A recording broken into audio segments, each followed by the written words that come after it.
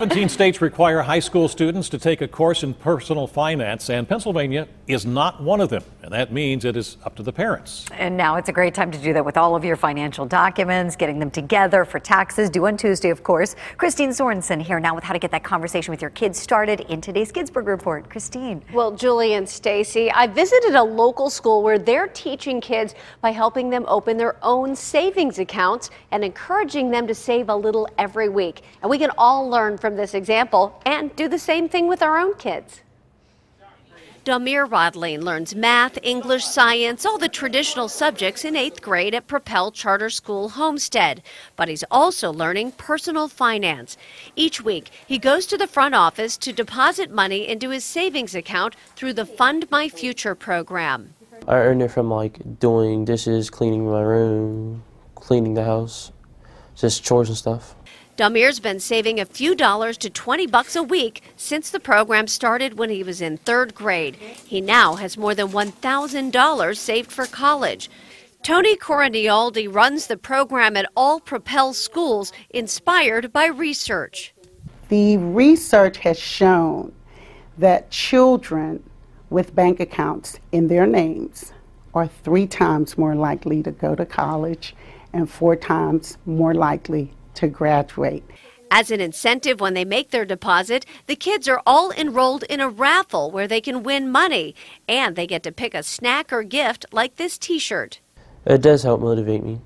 It makes me feel like there's something else I could get something right now instead of having to wait for the future to get the money.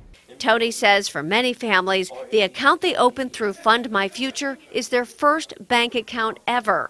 This past fall, the program expanded beyond the 13 Propel schools to allow any family in Allegheny County to sign up and start their savings account at any bank they want. It's one of many ways parents can help teach their kids about money.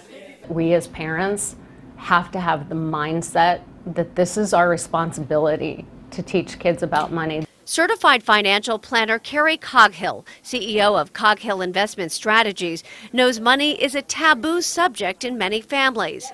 In fact, 69% of parents have some reluctance to discuss money with their kids, and 61% only talk about money when their kids ask. Carrie wants to change that with regular discussions of how we choose to spend, save, and share our money. Make it Money Monday or, Finance Friday, and make that the topic of dinner conversation. She suggests other ways to teach your kids about money. Take them to the bank and explain that money from the ATM isn't free. Let them make the financial decisions on a summer outing, like a trip to the zoo or Kennywood. Use cash so they can see how much money is actually being spent. Find out what they really want and then teach them the discipline to save up for it with an allowance. And help them make the connection between school and money to instill the motivation to do their best. Why do they go to school? They go to school to learn skills so that they could get a job to support themselves someday. And if you want a quick and easy way to teach your kids about money, visit Propel Braddock Hills High School tonight from 6 to 7:30. 60 students in their personal finance class will be showcasing practical money matters in their financial literacy fair. They're going to have games, activities, brochures to take home. It's free, and there are refreshments and a raffle.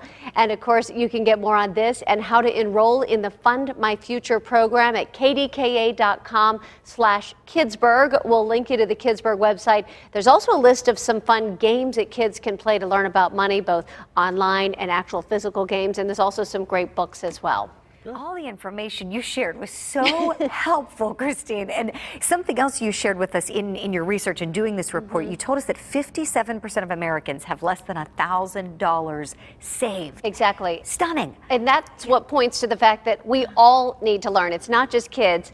Adults really need these lessons too. And we've got some links as well to some books that parents can read so that they can educate themselves and then educate their kids. Just want to make sure about this thing that the money from the ATM is not free.